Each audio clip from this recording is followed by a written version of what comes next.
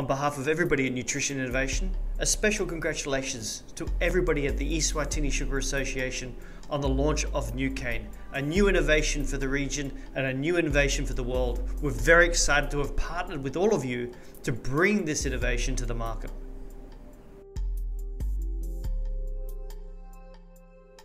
Nucane low GI sugar is a unique specification of raw sugar that is high in polyphenols, that are low in reducing sugars, and is consistently produced to be a healthier choice for everybody in the market.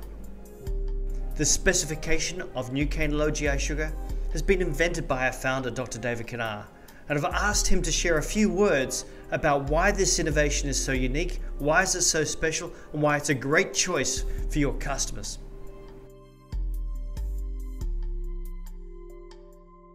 So while working as a professor in nutrition, it became clear that there's an issue, there's a lack of choice in this area of unrefined carbohydrates. There's fibers, of course, but specifically with respect to sugar, there's white refined sugar. And in fact, actually talking to industry, it became quite apparent that there was no choice that the industry had for an unrefined carbohydrate with sugar. And if they did, then it wasn't consistent. There's brown sugars around, but not for industrial customers that require consistency, reproducibility, and particularly reproducibility everywhere in the world. And so that became pretty much the mission of Nutrition Innovation, to be able to provide a consistent, healthier, better choice, a more broader available product, so that industry had a choice.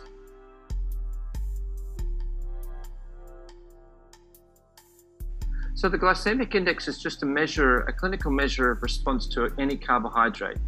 In this instance, let's focus on sugar, but it's the amount of blood glucose that's actually absorbed into the body, so that the body must metabolize sugar, which is a disaccharide, and then breaks it down to monosaccharides, glucose and fructose.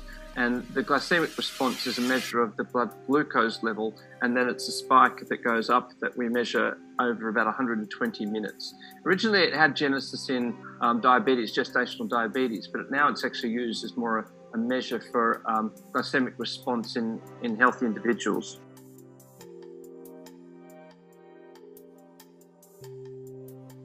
So low glycemic diets have been found universally now to be able to help prevent diabetes, of course, because you're getting less of an insulin spike following the high glycemic food.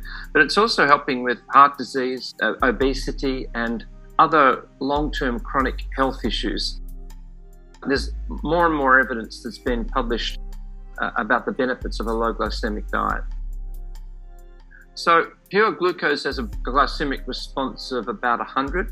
And so individuals take that as a standard, and then that becomes 100 for them. Then they take white refined sugar, which based on that scale of 0 to 100 is around about 65 through to 68, depending upon the individual. And then the low GI sugars typically sit around about the 53 range, 52 to 53, sometimes a bit lower, sometimes marginally higher, but they're consistently below 55, which is counted as low glycemic. There are other low glycemic sugars and sweeteners, I should say, available. The problem with them are great tasting products, but the scalability of niche products like coconut sugar, for example, is just not there. Sugar is one of the largest crops in the world. It's been produced as a commodity, is available in significant quantities, but nobody had actually taken the step to be able to provide the industry with technology to be able to provide a lower glycemic sugar, consistently lower glycemic sugar.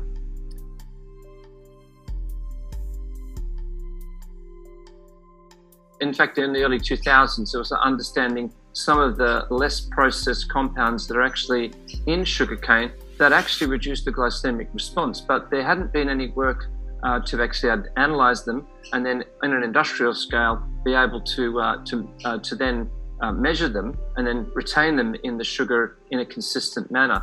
And so by doing that, those compounds actually then reduce the glycemic response of the sugar. So our task was to actually develop the technology to be able to provide to the industry in a scalable fashion a solution that would then be able to produce a consistent sugar. Now, how these phytochemicals work, polyphenols, There's quite a number of them that are naturally occurring in sugarcane. The technology that's developed actually retains those sugarcane polyphenols, and they in turn actually slow the metabolism of the disaccharide into the monosaccharides, so sucrose into glucose and fructose, so slows that metabolism, and also the transport of the glucose across the apical membrane in the gut to be able to then lower the glycemic response, the blood glycemic response in us as individuals.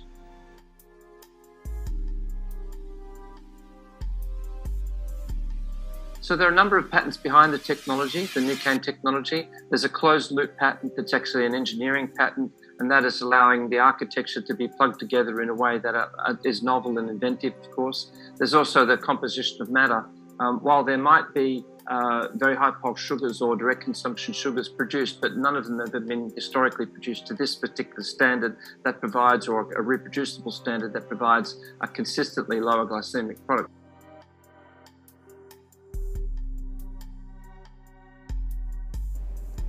David has explained some of the science that sits behind the Nucane specification. The technology that has been installed at Ubumbo leverages upon two things: near-infrared scanning from world leaders Foss and processing control systems from Schneider Electric. Together, they not only help make the Nucane low GI sugar more efficiently at Ubumbo, but in fact, it also helps create more efficiency across the entire line of production by giving greater processing control over key areas like akumsa, moisture, reducing sugars, and of course the polyphenols which help make the low GI sugar.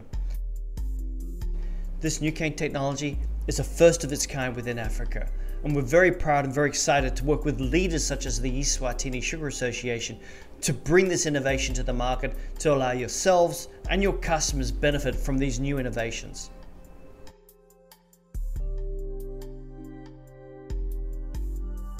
Nucane low GI sugar has been successfully launched in other markets around the world, most notably in Australia and New Zealand, where it was first launched in 2019 and widely available in retail stores and consumer products.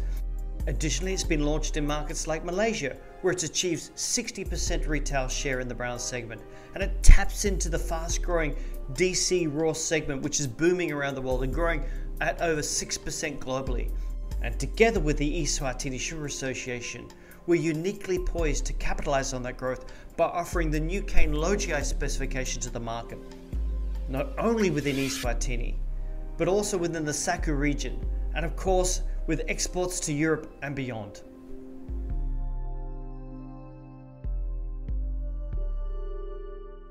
Nucane low GI sugar has been awarded all around the world. In fact, just last year, Nucane low GI sugar was singled out by the United Nations as being one of the top 50 small businesses in the world, bringing change to food systems everywhere. We're very proud of that innovation because not only can we bring healthier choices to the market, but we can give affordable carbohydrate choices to everybody.